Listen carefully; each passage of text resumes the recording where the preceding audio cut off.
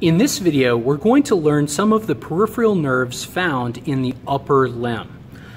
Up here, we can see our brachial plexus, which is one of our spinal nerve plexuses. It's going to give off 5 major nerves, of which we're going to learn 4. The first that comes off right here is going to emerge from the brachial plexus and wrap around the humerus running through the armpit region.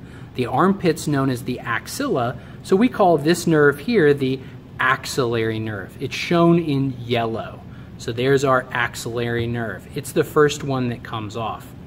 The second one that we see right here is the musculocutaneous. We're not actually going to have to know that one for lab, but you will have to know it for lecture. It's running into the anterior compartment of the arm.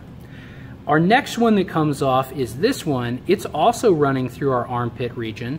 This is the radial nerve. So we see it coming off here. It's going to run down and supply innervation to our triceps at the back of the arm region, and then it's going to run down through our forearm all the way down along the thumb side.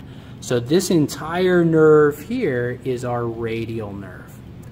The last 2 nerves we can see on the anterior side. Here's our elbow joint here. Here's the wrist down here, and we can see the thumb side and the pinky side. So running down the very center of our forearm, we have the median nerve. The median nerve travels all the way to the wrist and then runs underneath of our flexor retinaculum. This is the nerve that gets pinched in carpal tunnel, because all of these tendons that travel through the flexor retinaculum, if they get overused and start to swell, they can compress that nerve.